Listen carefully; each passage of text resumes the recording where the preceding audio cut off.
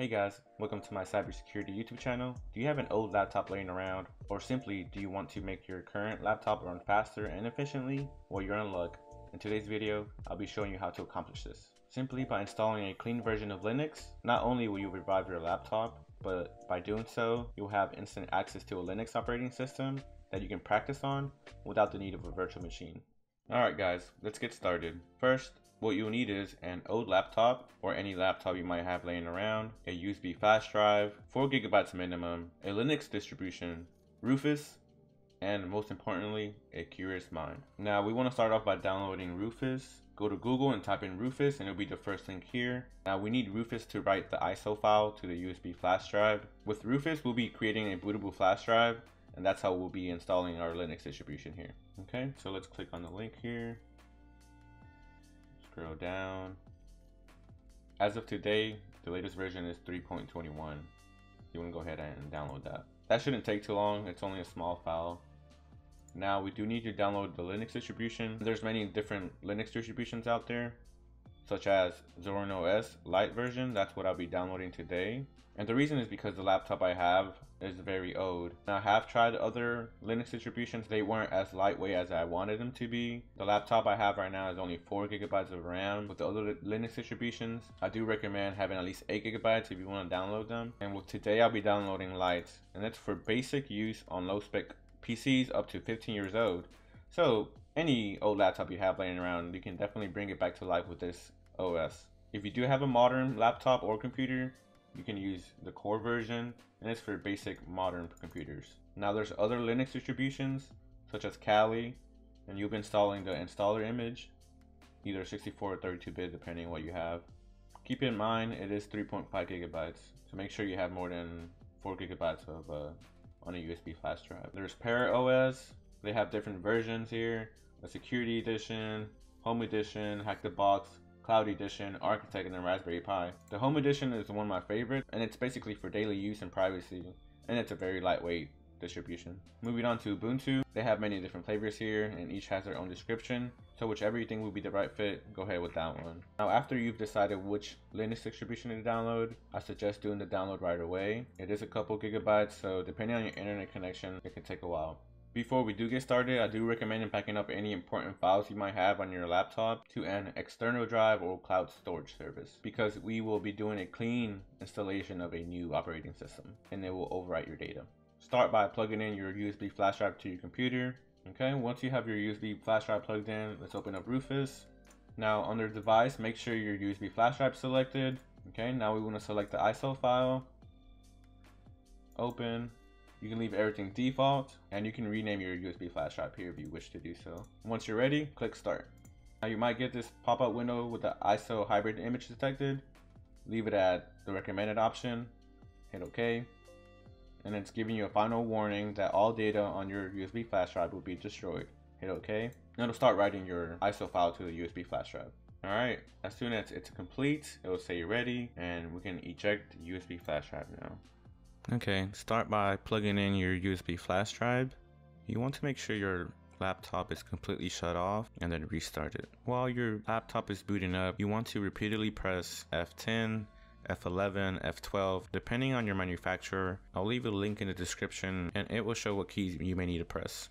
Once you're in the BIOS, you want to head over to boot, hover over to USB boot. Right now it's disabled. You want to hit enter, go down to enabled, hit enter. The last thing what we want to do is move our USB flash drive as the number 1 in the boot priority order. To do this, hover over the name of your USB flash drive and press F6 to move it up the list. Once you have it at number 1, head over to exit and hit enter on exit saving changes. And yes. On the next boot up, you will get another boot menu, and it's going to say try or install Zorin OS with other options. If your laptop has a NVIDIA card, you may want to go with that option instead. Otherwise, hit enter on try or install Zorin OS.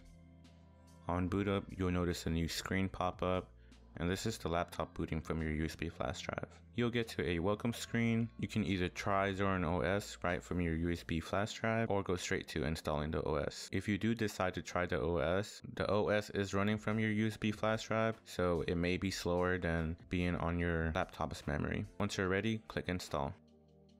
Choose your preferred keyboard layout. I do recommend your laptop to your Wi-Fi network or Ethernet. By doing so, you can make sure during installation all of the necessary updates will be installed. Updates and other software, I recommend checking download updates while installing Zorin OS, and install any third-party software for your graphics and Wi-Fi hardware and additional media formats. For installation type, since we only want to have Zorin OS installed and not alongside another OS, or do manual partitioning, select erase disk and install Zorin OS. Note the warning, this will delete all your data on your current laptop. By now, if you have any important information, make sure you do a backup before you continue.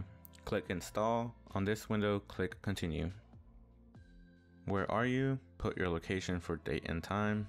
Who are you? In this section, you want to type in your name, your computer's name, a username, and a password. You can choose to log in automatically, but for security reasons, I do not recommend that. I do recommend requiring my password to log in. Great features, you can use Active Directory, but that will be for another video. Click continue, and Zorin OS will begin the installation. Okay, installation is complete. What we want to do now is restart the computer. Let's click on restart now. On boot up, you should get the following screen with a message saying, please remove the installation medium, and then press enter. In other words, at this point, you want to remove your USB flash drive from the laptop. After hitting enter, your new OS will start loading up. You should get a login screen, enter your password. And there you have it. We have successfully installed a clean version of Linux on an old laptop. We brought it back to life. Now it will run faster and efficiently, and your laptop will thank you later. Now you have instant access to a Linux operating system. You can practice your Linux skills without the need of a virtual machine. Now you can go ahead and tweak your laptop to your liking. I always go with a dark theme whenever possible on any device, on my laptop, computer, phone, social media apps, you name it. And lastly, before I let you go, if you ever restart your computer and you don't see a boot menu load up and you want to have a boot menu, let me quickly show you how to bring up a boot menu. Now you want to open up a terminal, okay, and type the following commands: sudo nano etc default grub. Enter your password. What we want to edit is the grub default, change it to saved, grub timeout style, change it to menu, and the grub timeout, change it to 10. You can do this with any editor. Just make sure you save your settings and you should be good to go. If you enjoyed this video, please hit the like button, comment, subscribe, and maybe the notification bell. If you made it this far, comment if you're team dark theme or team light theme, and I'll see you in the next one.